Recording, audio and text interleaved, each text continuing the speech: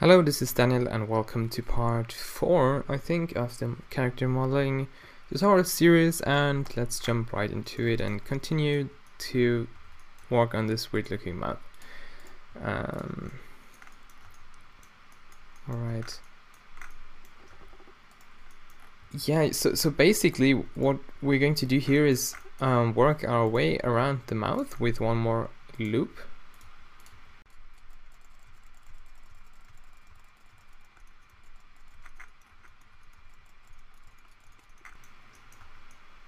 Okay, so by the way, I think I will add some little time lapse parts to this video, so I'm going to speed up a few things to make it easier for you to watch it. I hope you like that. And at this part, notice how this part here goes from the side here. It stays pretty much on the same height. That makes the mouth look a bit better.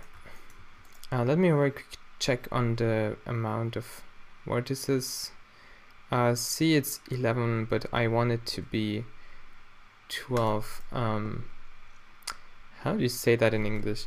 You know, those sorry, I forgot about that, but there are those numbers 2, 4, 6 and 8 and stuff like that.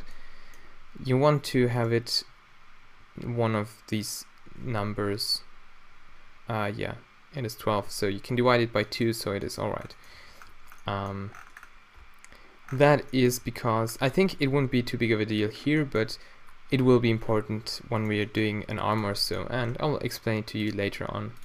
It's not all that important right now. Let's continue here to fill up this area.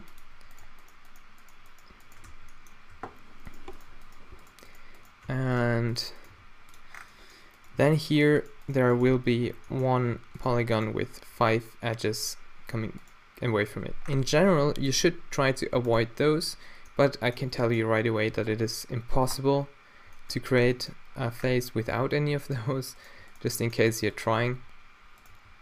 You definitely need those to work with topology, or else yeah, that wouldn't work out so well. Yeah, but in general, try to avoid those as much as you can and only place those in positions where there's not so much movement. Of course, it is hard at some places in the face, and it's not so big of a deal either. Just keep it in mind if you can avoid it, but nothing horrible will happen if you still have it in there. Now, I definitely want to change this a little bit from the side view. I'll move those a little bit more in and get this upper part more outside like that, because that's how the face should look like. Yep, that looks good. And now let's see, how do we continue this? Let's make this loop follow along this edge and connect it to here. I think that should be good. I hope so. Well, in the end, the most important thing is the shape though, so but following the system mostly gives you a good shape without having to do much. So I'm reducing a bit the intensity of this fold here, because it looks a bit like too strong. Alright, that should be okay. So you see, I'm constantly actually clicking on some vertices and moving them just a little bit around, and that's the thing you definitely want to get very good and fast at. Selecting vertices, connecting them, subdividing them, selecting a couple of them, and creating faces. I think the faster you get at this, the better, the more you will have the chance to correct your errors, and the better your face will end up looking, or at least that's a theory that I have on that topic.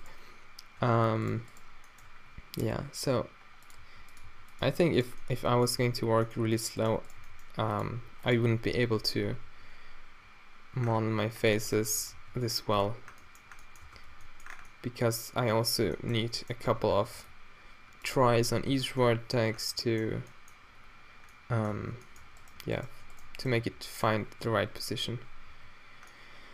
Oh, let's see, actually we did a little bad topology here. Let's break this up again. I want this loop to connect to here, and let's find a solution for the rest here. Let's try to go for something like that. Oh no, that's not good. Of course we need a subdivision and connect it like this.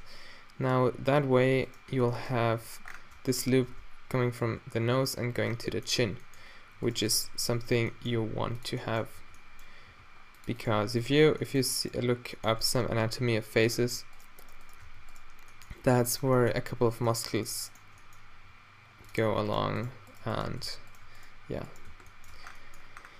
we'll also implement that into our model.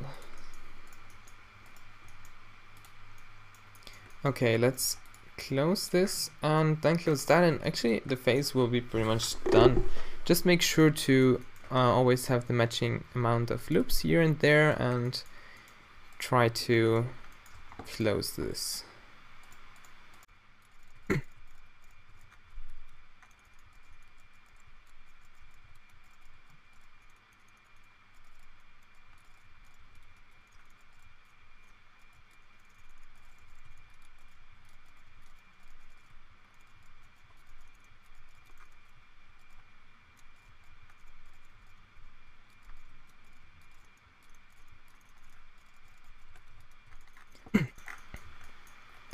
Alright, so you see I finished it and it looks horrible right now, but that is alright, don't worry about that, because that is always like this whenever I model a face.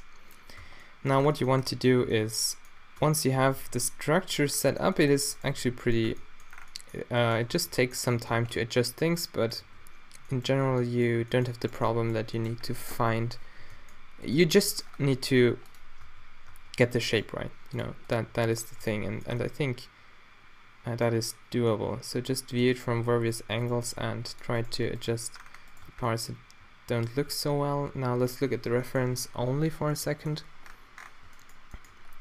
to get an idea of how the face looks, and once you think you understand it, you can go back. Just give me a second. I'm basically trying to analyze the shape from just this image, and now try to apply this onto this mesh. Yeah, let's give it a try. So I think the chin, for example, should be a bit more like this, and yeah. Well, I don't know what to say in these situations. I think the only thing I can do is tell you a little bit about what I'm thinking and then just show you how I do it. Because all I do is basically moving around some vertices. Well, one advice there at this point, always try to keep the density of this approximately the same. And actually I admit this here is not very good topology. However, I think it is alright. It is not too, I mean, this kind of thing is definitely not the best way to solve it. It's to solve to just model the shape here, but it won't be a big problem later on. So if you have the time and the patience to work over that, try to find out a better way to do it, but this is also alright. I just don't want to give you the idea that, you know, everything depends on just the way your topology is, because that's not the case. Now to move the mouth, I'm going to select the entire loop and move it a bit up. No, that was way too much. Yeah, so you see it's slowly getting into shape.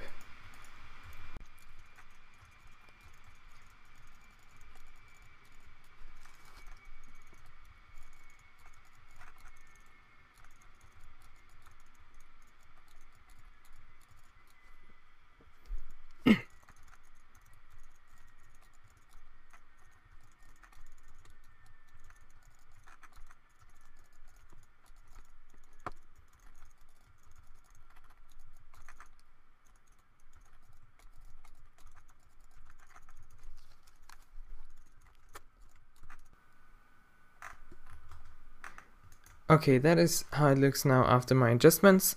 And I will leave you with this for today. I hope you enjoyed this video, and I will see you again in the next part.